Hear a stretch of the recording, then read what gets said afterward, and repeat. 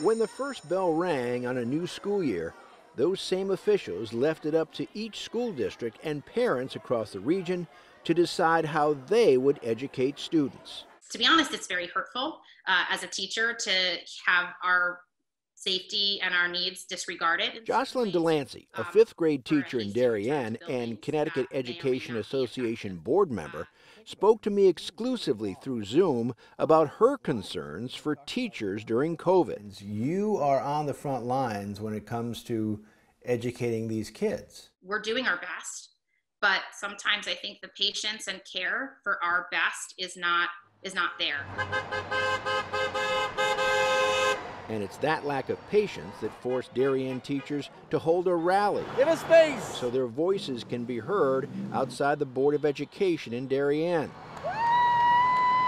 These educators feel there are no guidelines across the board, and News 12 Investigates found that these teachers are unable to strike if the protocols outlined by school districts are not followed. We have teachers who've requested to work remotely, and that request has been denied.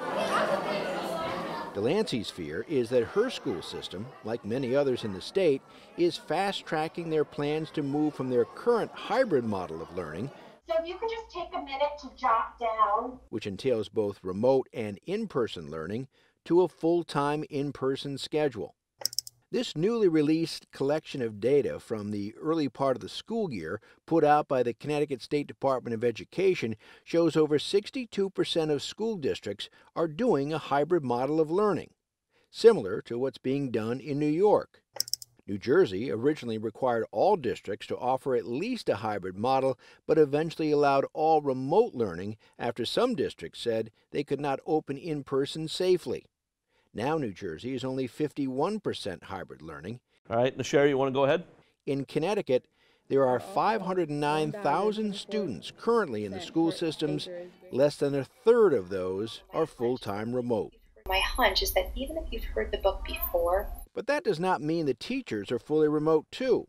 Most are required to physically teach in their classrooms for distance learning.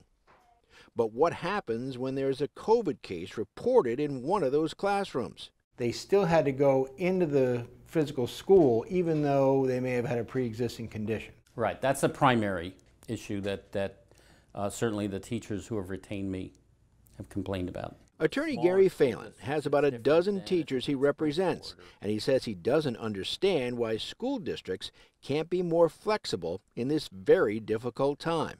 We're Connecticut. We're leading, edge kind of place with respect to medical guidance. Why not take advantage of it and spread it throughout the state as opposed to each school district trying to navigate this? Who should that come from, the guidance?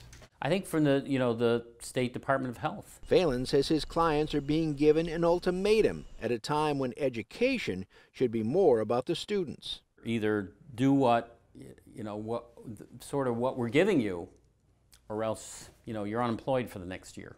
This is a frightening health issue, and so we're trying to be as understanding as possible. Dr. Janet Robinson is the superintendent of Stratford Public Schools. We want to figure out all the things we need to do.